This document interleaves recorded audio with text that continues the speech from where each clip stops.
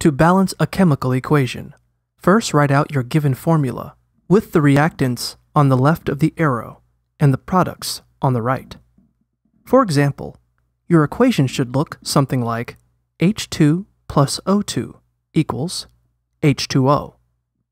Count the number of atoms in each element on each side of the equation and list them under that side. For the equation H2 plus O2 equals H2O, there are 2 hydrogen atoms being added to 2 oxygen atoms on the left. So you would write H equals 2 and O equals 2 under the left side. There are 2 hydrogen atoms and 1 oxygen atom on the right. So you would write H equals 2 and O equals 1 under the right side.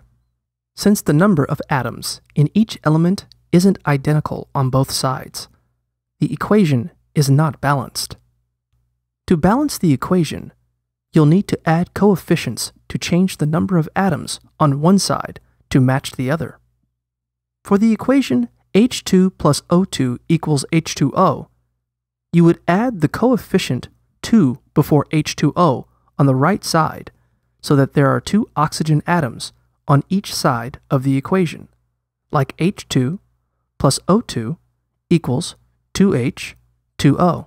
However, subscripts can't be changed and are always multiplied by the coefficient, which means there are now 4 hydrogen atoms on the right side of the equation and only 2 hydrogen atoms on the left side.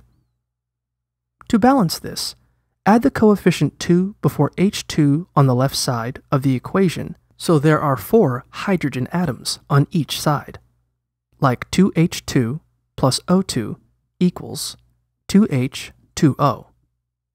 Now, the number of atoms in each element is the same on both sides of the equation, so the equation is balanced.